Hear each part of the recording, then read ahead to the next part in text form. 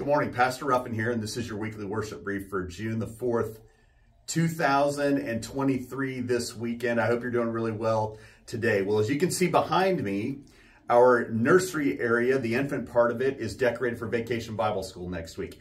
I know you can guess what the scenery is here. Of course you did. We are in a rail car, a train car. There's the seats for the passengers. There's the Rockies going by in the windows. This is where the Bible stories will be taught to our children next week. Please keep the teachers and the students and the volunteers in prayer next week for a safe and a time that really brings everybody closer to Christ together. This Sunday, June the 4th, is Communion Sunday. You have communion by Intinction. You'll be coming to the front of the worship center again, and you'll have the choice whether to take the bread by Intinction with the bread and the cup, or you can take the prepackaged communion elements and administer them there as well at the front of the worship center. Big announcement.